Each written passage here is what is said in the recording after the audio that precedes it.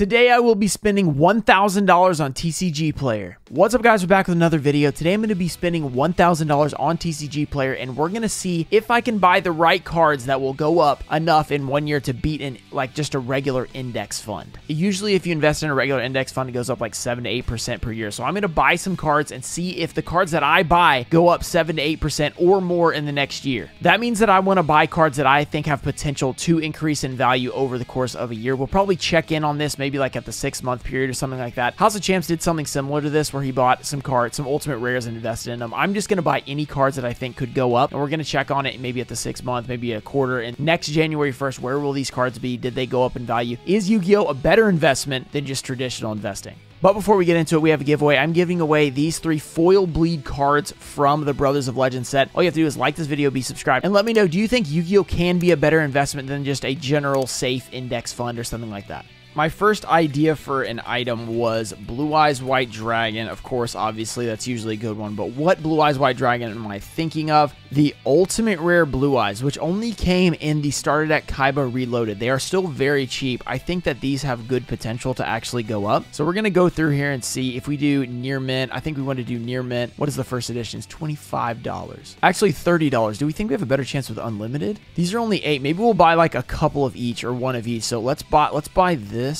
And then let's get this one from Collector's Cash, this $30 one for first edition. So we're getting a first edition and an unlimited. Right now our subtotal is $33.93. So let's see. Another card that I wanted to buy was the Brothers of Legend Adusted Gold because I think this card's really cheap. It's very hard to pull. It's a much nicer looking version than the original because it's a secret rare. However, their Legendary Duelist Season 3 could come out and mess with this. But I think we're going to buy one of these. It's $13. If it seems really cheap for the best looking version of a 2-print card, that's actually pretty good. Another card I really like is Silent Swordsman level 5. I don't know what it's going to be priced at. Let's see if it's actually worth buying. Near mint, $75, $86. Do I think that'll go up? That is a little bit high. I do really want this card though, so that might be like kind of the reason we buy it. It has gone down, it looks like. The unlimited is actually really cheap. Maybe we go with the unlimited. First edition, whoa, first edition was at $138. Interesting. This one's at $87. I think we're going to buy it. All right, 133 bucks. All right, I filtered to the most expensive items on TCG Player right now. Someone has a Platinum Blue Eyes at $5,000. We've got a $4,300 deck, or not a deck, a box. A Blue Eyes White Dragon from DDS. I mean, some of this stuff is crazy. You got the Harpy's Feather Duster. Amazon is Chain Master from Retro Pack 1. 10K Dragon, Apollosa. I mean, these are above our $1,000 budget, so we got to go to the next page to see. I would like to get something sort of expensive to add in. Ooh, Ecclesia is pretty nice. That's up at $750 now. That is insane. Max C is always just insane. Triple Tactics Talents, of course. DD Assailant. Nothing I think that we can afford there. Effect Veiler. I would like another one of these. I wonder what the low is. Oh my gosh, they're $710. Oh my goodness. When I bought them, they were like $400. So yeah, maybe they're a little bit too expensive, I think, for us to go in on right now. Ooh, a Necroface. That would be fun. That would be fun to buy a Necroface. Let's see. It's hard, but at this point, when you're at $500 or whatever, like how much more is it going to go up like in a year? Who knows? It might go up, but there's a good chance it also goes down. Okay, we've got a Prosperity. A lot of cool stuff here, but nothing. It's all too expensive. We got to get to where it's like in the $300 range probably before we buy something. Another DD Crow. I do have one of these.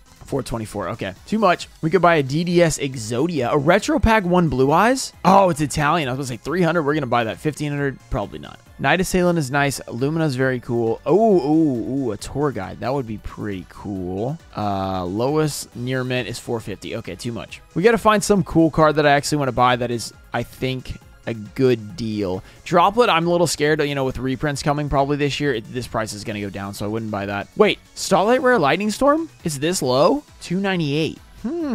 Do we buy a Lightning Storm? I kind of want to buy a Lightning Storm because, one, I want this card, and two, $300 for a Starlight, that's really good. I mean, I feel like maybe it's not being used as much right now, but if it goes back into the format and gets really good, I kind of like this card. I wouldn't usually recommend, like, meta to go up, but if there is anything, it's a Starlight Lightning Storm. Let's get it. All right, so we're at $432, so we've still got over $500 to spend. We will see if that Lightning Storm is a good investment, you know, at some point and the next time we check in. All right, let's keep going through here. We bought a $300 Lightning Storm. That's pretty exciting. Also really expensive. We owe some Turbo Pack Chaos Orcs. Those are cool. Rose, we got a Frost, Starlight Rare, just a bunch of Starlights. I don't think we want to buy another Starlight. We've already got one part of our investment in Starlights, so we're not going to do that. Fake Veil, wait, didn't we already see this? Oh, it's $345 now. Never mind. So probably gold rare crush cards that much. I almost bought these for like 40 bucks. Oh, that hurts so much. Duelist League promos. Dark Revelation 4 satellite cannon. I was hoping that was the CPO one because I do have the PSA 10 of that. There's a lot of World Championship Pack 2010 cards on here. Probably not going to be what we're going to buy. Foolish Burial. As low as $43. Let's just get bought out. $290. Ooh, that's not happening. For like a super rare. Yeah, it's a super rare. Ghost rare. Wait, what? There's no way there's a near mint one on here. Oh, unlimited. I was like, ah. First edition's up at 500. Yeah. Oh, man, that stinks. That would have been sweet. Wow, look at this Harvey's Feather Duster. It's... How is this a $209 market price? Wow, that's the game promo one. That is insane. Okay. I guess we could technically buy like a deck too. That would be kind of fun. Ghost rare of that. Yeah, we're not too excited about that. White hole from Tournament Pack 1. Wait, is there a near mint? I don't actually own one of these. No, there's not a near mint. Okay, yeah, I was like, that's actually cheap for that. World Championship 2004, GBA promo. Okay. Ooh, Strike of Neos, Air Neos. What do you think Air Neos is at these days? There's no way there's a first edition one for near mint. $800. Okay, that sounds about right. Unlimited $350. Yep, that's a lot. Unfortunately, no, not getting that. That's just too expensive. A nice morphine jar. I have a lot of those, so probably not. Ooh, Droll and Lockbird. I already have a playset of these. Yeah, $194. We probably don't want to buy that. Thunder King, Ryo, cool. Nibiru, Ultimate Rare Nibiru. It's a little expensive for that, I think. We need to buy something old school, I think, because we haven't had a lot of old school yet. Ultimate Rare Stratos. This card went way down. You think it was because of the Starlight? Probably not, but $145. No! Oh, that was Korean. Okay, $145? Card looks pretty nice. Or $149, sorry. I sold mine for like 90, so this is going to hurt, but I kind of want to get this. Let's get this. Okay, it's getting kind of expensive here. Magician of Faith, as low as $650, but it's a set $175. That's really weird. Okay, Pot of Avarice could be kind of nice with, you know, alt formats coming back. It's at $200 though, so probably not. Yugi Evolution box. We've got Ghosts from the Past. Ooh, Ghost Ogre and Snow Rabbit ultis is nice. We've got some Monarchs. That's cool. Speed Duel Tournament Pack 2. Is this some sort of reward or something like that? Why is that card so expensive? I think it must be some sort of, like, you win a tournament or something like that to get it. Miracle Fusion. DD Crow is here. DD Crow is not this cheap. I know that for sure. This is in the wrong spot. If it's, like, actually near mint, it's $379 for a first edition. Wow. Dark Illusion boxes are expensive. Wow, I didn't realize that. The Creator? What's the Creator going for? $14 for Heavily Played. Wow, that's actually cheap. $110 for a first edition. Yeah, the problem with the near mint of that is the back is going to be a little bit messed up because that's just how Rise of Destiny is. So you kind of get a light play even when it's near mint. Ooh, this looks... Is there a cheap version of this? No, there's not. Ah, that's such a cool card. Okay, there's almost nothing cheap that's old school anymore. Everything is just insane. Let's see about the UFO Roid Fighter. $200 for a Korean version, I think. So, Necro Valley is an ultimate? I didn't even realize that. That's from Astro 4, which is one of the hardest things ever to find. It's insane. Tenki as an ultimate rare. We got Power of the Duelist stuff. We got a Ghost Rare Honest. I know there's not a good price for that one. I'm not even going to look.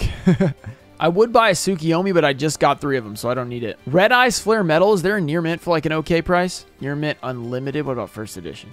Oh, $110? A guy with 1 sale? Do we go with the guy with 1 sale, or do we go with the guy with 522%, but he's $28 more? That's the tough decision here. I think we got to go with this guy. 1 sale. I mean, anything could happen there. I don't know if we want to do that. And by the way, if you guys want to see me open up these packages when I get them in a video, let me know. Yeah, we'll go with 138 bucks just to be safe, but I like that card. I've always really liked it. $721. We now have $280 left. Let's see what we can get now.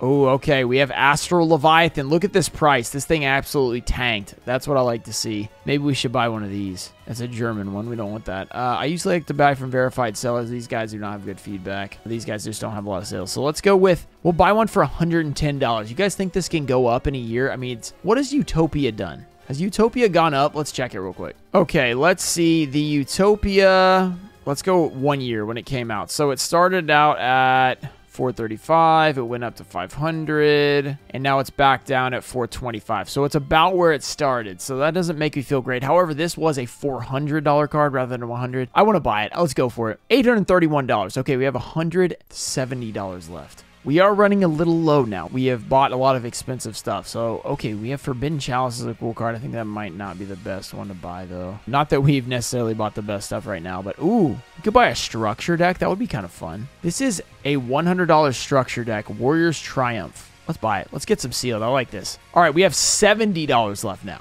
Oh, Dragon's Roar is 100 too? What? Oh, it's unlimited. That's why. Wait, was the other one we bought unlimited? If it was unlimited, maybe we should not get that. But we'll check it out in a second. Oh, the brain control. That's cool. Sacred Phoenix. There's no way there's a cheap, good version of this. Near mint, $100. It's not terrible, actually. We could buy Halqifibrax. We've got a Retro Pack 1 Sangan. I wonder how much those cost. Too much. Halqifibrax is 85. It's a little bit too much. I don't think we have enough for that. Solemn Warning, looking a little too expensive in first edition. You could buy Unlimited for 70, which is about what we have left. Unlimited Ulti, it's definitely going to be lower. Let's see. That puts us at exactly 1,063 cents. Let's see if that was that deck first edition that we bought. Let me check out the cart. It is first edition. Is this what we want to go with? So let's do a little review of what we're going to buy. Not a lot of stuff. So we have a Lightning Storm. We also have the Leviathan Dragon Astral. So everything's near mint first edition if possible. Except here, we have Unlimited Solemn Warning, but it's a nice card, Ultimate Rare, that is used a lot. And if past formats come back, it could go up a little bit. Blue Eyes White Dragon, we bought one of these in first edition because it's just the only Ultimate Rare. Very cool. Silent Swordsman, I just like this card. It's an Ultimate Rare. It's kind of cheap for first edition near mint for such an old set, I think. A Dusted Gold is very cheap for how hard it is to pull. And if this is the only secret rare, like if they don't reprint this as a secret in Legendary Duel Season 3, this card will be really nice, I think, in the future. Blue Eyes, we got an unlimited one for $8. I think that's a great deal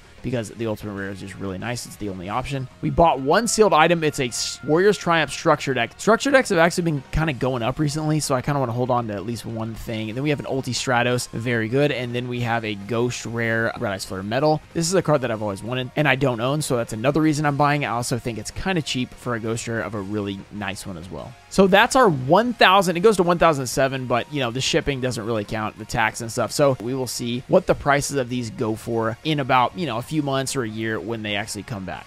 If you guys like this sort of shopping spree video and just seeing how the cards will do in the future, maybe we can do this on a different platform or something. Make sure to subscribe if you enjoyed the video, and shout out to TCG Trusted Cards, Toe Info Show, Tomato Juice, Noah J, Stanley, Mike Nance, Mimi Gecko, Duelist Gaming Cards, and Spanky McFarlane. Thank you guys for supporting the channel, and I'll see you guys next time. Peace.